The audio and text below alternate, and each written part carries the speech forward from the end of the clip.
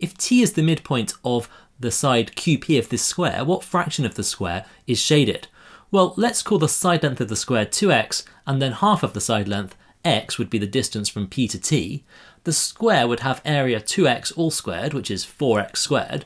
The triangle would have area 1/2 base times height, and the perpendicular height here would be 2x for that triangle if we take the base to be x, the side PT. So its area is a half times x times 2x, half times base times height, which would give us x squared.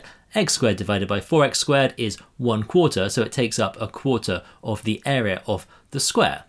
There are other ways to do this question. You could also notice that this top triangle is a half of the whole square, and so this bottom one is a half of a half, which is 1/4, which leaves 1/4 for that remaining triangle. You could even say something like, you know that that formula half base times height would work on this shaded triangle, and it would have the same base and height as this triangle, and so that one has area 1/4 of the square, and so the shaded one must have area 1/4 as well. Lots of ways to get to the same answer here.